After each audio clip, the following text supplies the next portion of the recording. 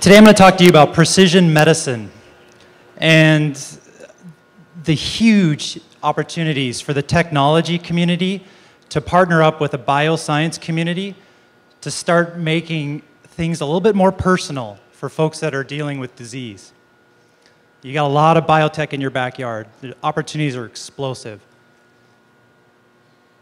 So everybody's heard of this inconvenient truth, whether you believe in global warming or not, right? But there's another inconvenient truth that is global in nature, and it's driving countries all over the world to wake up and take action.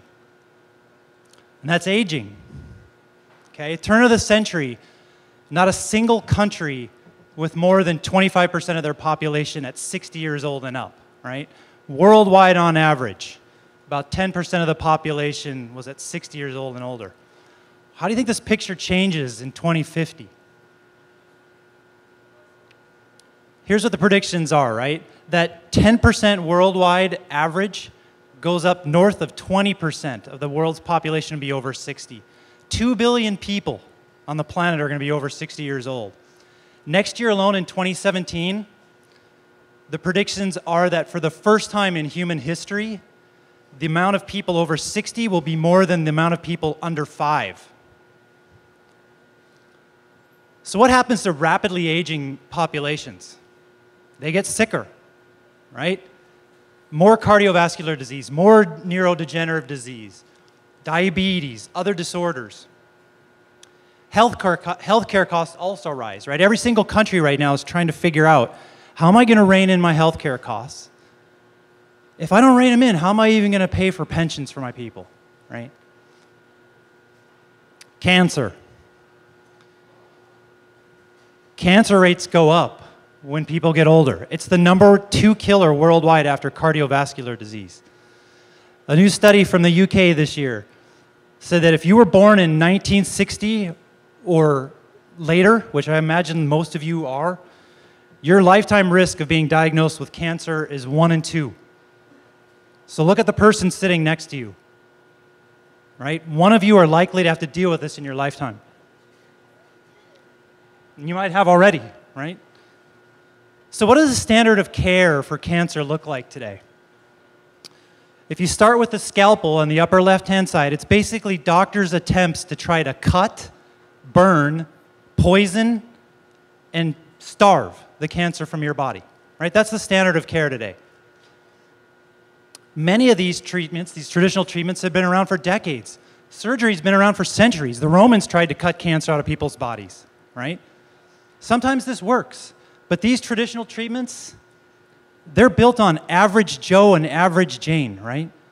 They don't really take into consideration that every one of us are unique. Every one of us are different. Cancers, any particular cancer is going to behave differently in one person than it will in another person as well. And some of these treatments, they cause some pretty harsh side effects, right? I mean, they might extend your life, but it doesn't mean that they extend the quality of your life.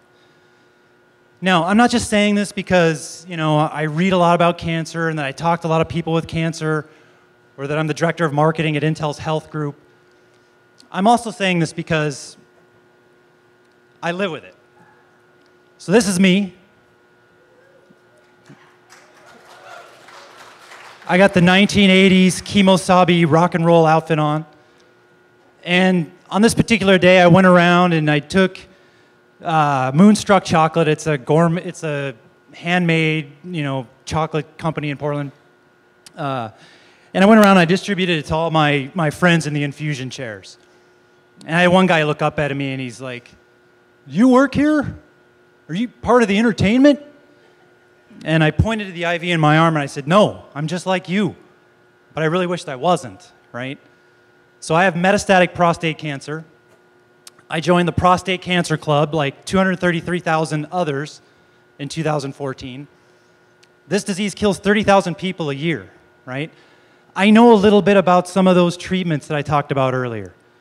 I had surgery, didn't work, left me with some side effects that I still have today. I had chemo. Yeah, it might have stopped my cancer for about 9 months, but I went through 5 to 6 months of chemo-induced sickness, and I have neuropathy in my feet that is semi-permanent. I don't know if it's ever going to go away.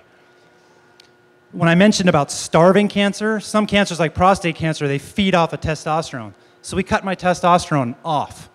So I kind of find it funny when I look at the late night infomercials, right, of the 2 billion testosterone therapy business. You got the guy looking at me on the TV, and he's like, have you lost your energy?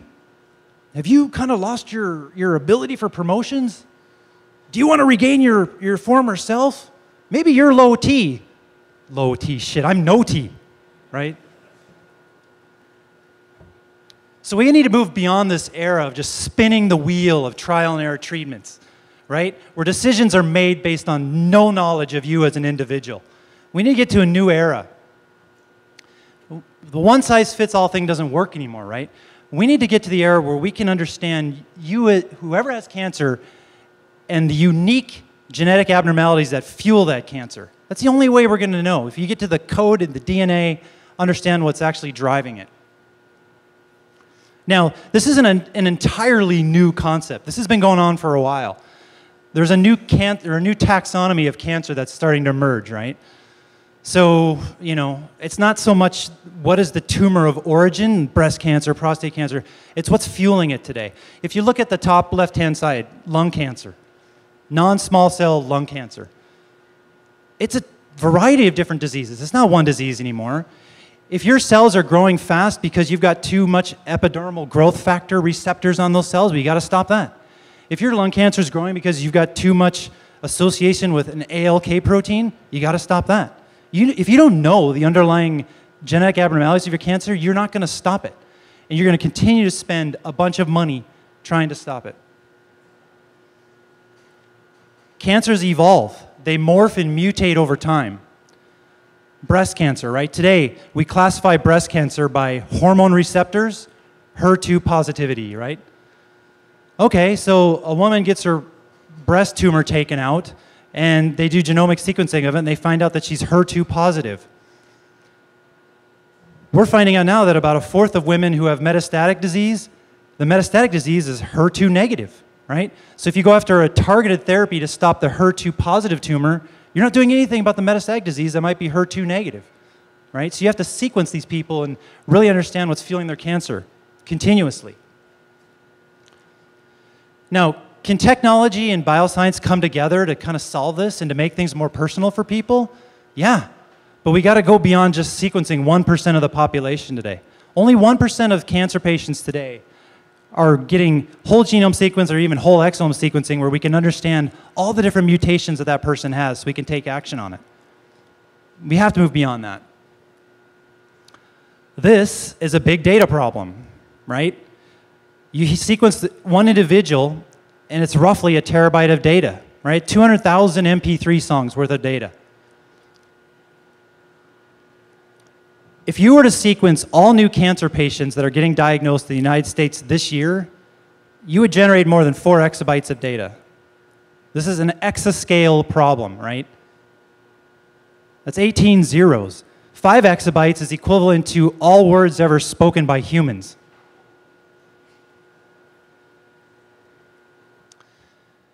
So genomic data is truly the biggest of big data. It's going to emerge in the next 10 years. This report came out this year. That in 10 years' time from now, if you look at the data acquisition, storage, analytics, the acquisition, digestion, all of this stuff, the data needs of this is likely going to outgrow YouTube and Twitter, right? Huge opportunities if the technology folks in the room here can start innovating around this space. Like I said, we got to move beyond 1%, right? So any given hospital, look at like Sloan Kettering, the largest hospital in the United States.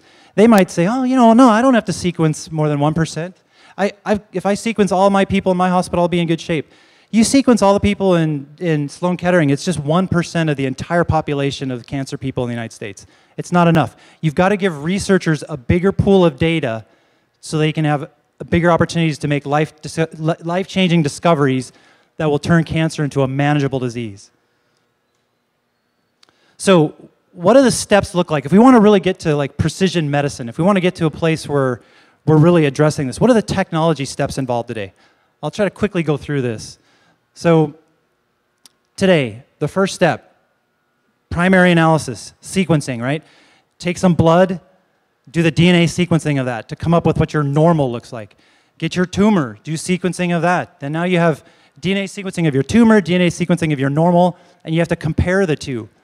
This is huge data. This is long pairs of strands of DNA, 3 billion base pairs of A's, C's, T's, and G's, right? Huge. They cut this thing up into like millions of different pieces, and then they spit it out with these sequencers. The first human genome took about 2 decades to actually, to sequence. It was about, I don't know, a dozen or so countries, hundreds of engineers. It cost about $3 billion.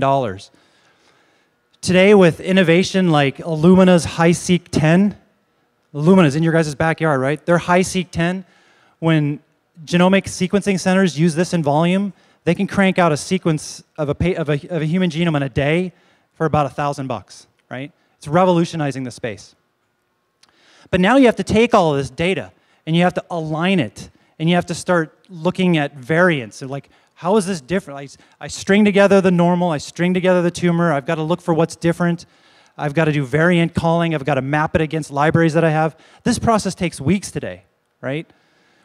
And then the last step of precision medicine, where we really understand the genes that are causing disease and the pathways, and we can make a decision, for that individual, where we're actually comparing them against other people that look just like them, and we look at the treatments, and we look at the outcomes, and we say, we think this is going to work. That doesn't exist today.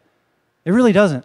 Leading edge oncologists get on the phone and they say to their friends, like Brian Drucker, a famous oncologist in OHSU, he'll get on the phone to his friends at Dana-Farber and he'll say, I think I've got somebody with a very rare leukemia. Send me all of the samples, tumor samples of people that look just like this person that you have, because I'm going to sequence them and see if I can find a driver mutation. This is phone calls and faxes and FedExes. It takes months, right? We need to go faster. As an industry, we need to get this done in a day, right? This is the challenge that we're setting for the industry, and we want to see the technology industry come together and get to a point where you can go into the hospital in the morning, get a diagnosis based on your molecular abnormalities among other data, walk out of the hospital at the end of the day with a targeted treatment plan that we know will work. And at Intel, the company I work for, we're working on a number of these fronts to get us there. One of the things we're doing is, again, we're working with the genomic sequencing companies like Illumina. Illumina, just in the 4 years, the throughput has just went through the roof. 25x improvement in throughput. We work with Dell and BioTeam and a number of OEMs to create these genomic appliances that are basically racks of compute and network and storage and software that are able to take the secondary analysis, which is all these genomics codes, and make them run faster. And believe it or not, everybody thinks of us as a chip company, but we do a lot of training. We get biologists and computer sciences together to really look at workload characterization and architectural enhancements that need to be done in order to make this stuff better. We send our social scientists out in the field to do ethnographic studies, talking to clinicians and cancer patients, right, around genomic sequencing. But there's a lot of computing challenges that still need to be addressed, right? Size, I mentioned how big this data is. You can't move this data around, right? It's too big. Right now we can't do it. So we got to figure out a way to not be moving data around, but let's move the analytics, right? The speed. Yes, we've made incredible improvements in the genomics codes and making them run faster, but if we're going to get to all in a day, this process, we went from 3 days to 1 day by optimizing codes. We need to get down this to 2 hours, right? Secure sharing. Do you think that, if we want to share this data, do you think anybody's going to, let's say there's a company that's hosted today in Scale Matrix that has a bunch of genomic data. Do you think the team here at Scale Matrix is just going to open up the data center and say, yeah, come on in, copy and paste my data, go take it, have at it, No, that's not going to happen. We have to figure out a way to enable secure sharing that still protects IP and the privacy of data. And scalability is going to be a huge issue, right? 1% of people have been sequenced today. Wait till that gets to 10%, 20%, 30%. The amount of data that's going to blow up that we're going to need to figure out how to store efficiently and then how to do in-data processing of this, you know, this kind of sparse matrix data. We're going to need all of your help to figure this out. 4% of the patient data, 4% of data today is derived from clinical trials, people that are in clinical trials. That data is made available for research. 96% of data is stuck in institutions. It's too big to move. It's protected. We need to come to this new era where we can achieve better results by doing collaborative analytics on this data, right? We need to be able to enable researchers to orchestrate their research from center to center and do what they need to by looking at sequencing data, looking at treatments, looking at outcomes so we can make better decisions on behalf of people. One of the things that we're doing at Intel with our partners that we announced in September is, and OHSU is the partner that we've really built this up with. They got $1 billion as part of the Night Cancer Challenge that they just hit. They're going to become a major player in precision medicine. And we've worked on this thing called the Collaborative Cancer Cloud. So the concept of this is basically addressing a lot of those challenges that I just talked about. It enables a researcher to orchestrate their research from center to center, right? And it's going to enable oncologists to go in and say, who is just like my patient? Who looks like them from a genomic sequencing perspective? What treatments have you given, and what are the outcomes, right? So to give you an example of how this would work, let's say a researcher wants to run a shared application like MuteSig, which looks at the significance of mutated genes that are occurring more often than normal.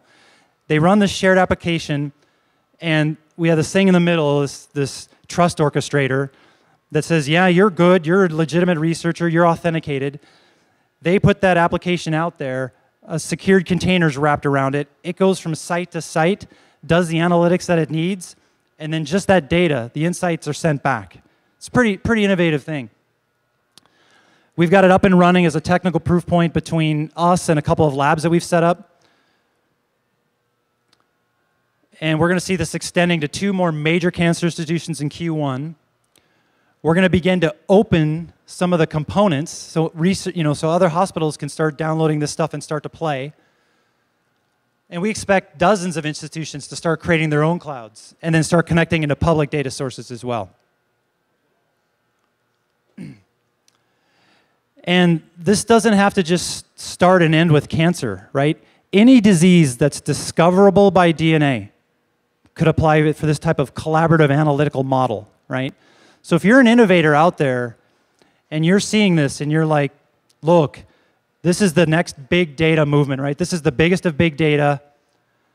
I want to do what I can to help drive this space. Get involved, address some of these challenges, help us get there. And I thought I'd end on a little bit on where I'm at in this whole precision medicine thing. So I got off the wheel, right? I'm not spinning the trial and error wheel of treatments anymore. I said, screw that. I'm going to go get genomic sequenced. I found out where my abnormalities are, and I was able to get on a clinical trial that's going after that specific mutation that I have. So it's not a shotgun chemo anymore. It's a rifle approach. Right? It's enabling me to get a treatment and not have a lot of side effects. I've been doing it for 9 months.